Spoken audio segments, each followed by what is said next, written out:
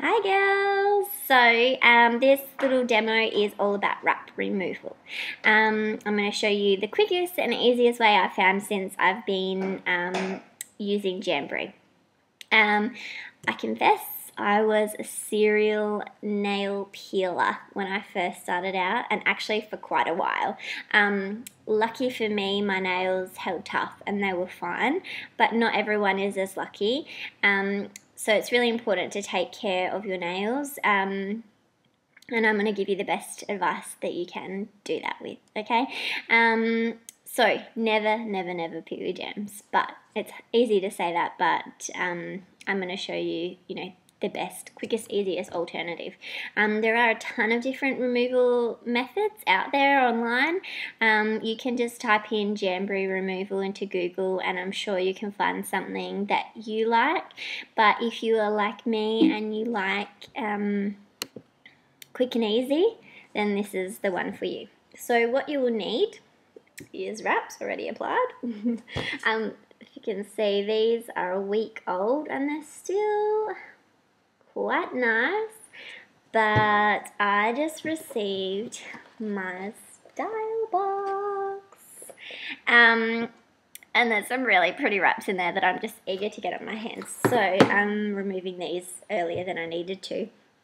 For those of you who don't know what Style Box is, it's a monthly subscription that goes straight to your door, so you can do it month by month, 3 months, 6 months or 12 months, and you get 2 exclusive wraps each month. You get to choose from 6, and you can also add on, so if you're smart about it, you can add on your own other wraps and gels to the box each month, and that means you never have to pay for postage, which is awesome.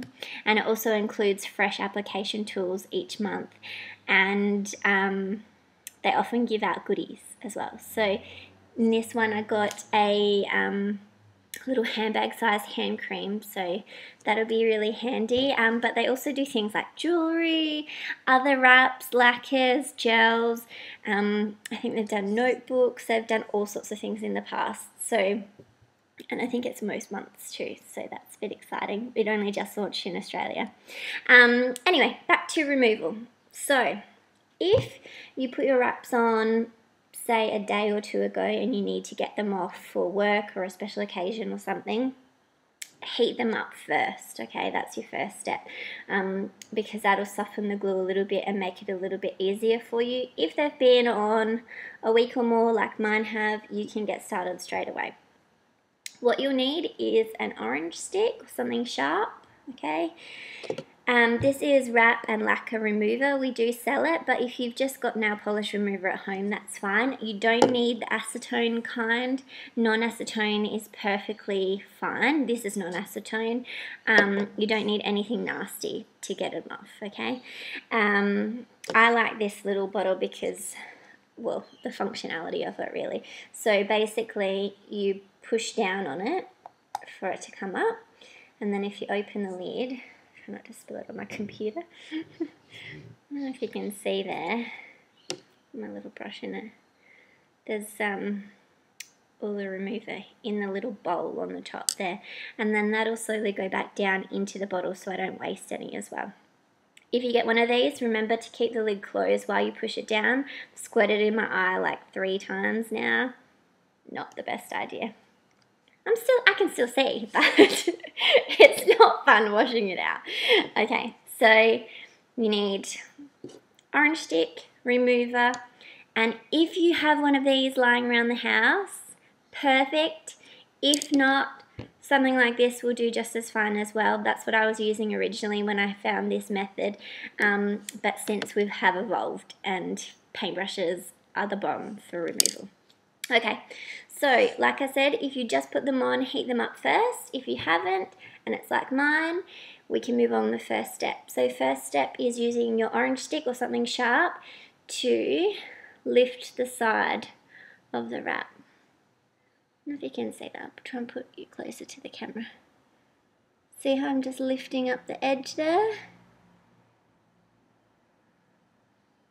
Just putting it slightly underneath.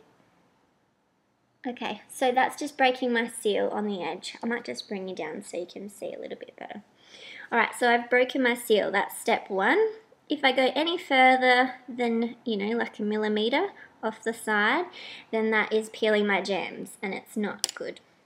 Okay, step 2, put your paintbrush or your cuticle pusher, whatever you've got, into the remover. So the paintbrush holds it a lot better, and that's why I like that best. And then I'm just going to go back and forth underneath where I've lifted it. You can see I'm already halfway off. Just back and forth, back and forth. You can redip if you need to. Paintbrushes generally don't need to be redipped. And voila, it's fallen off. Okay, then I grab my paper towel. Paper towel.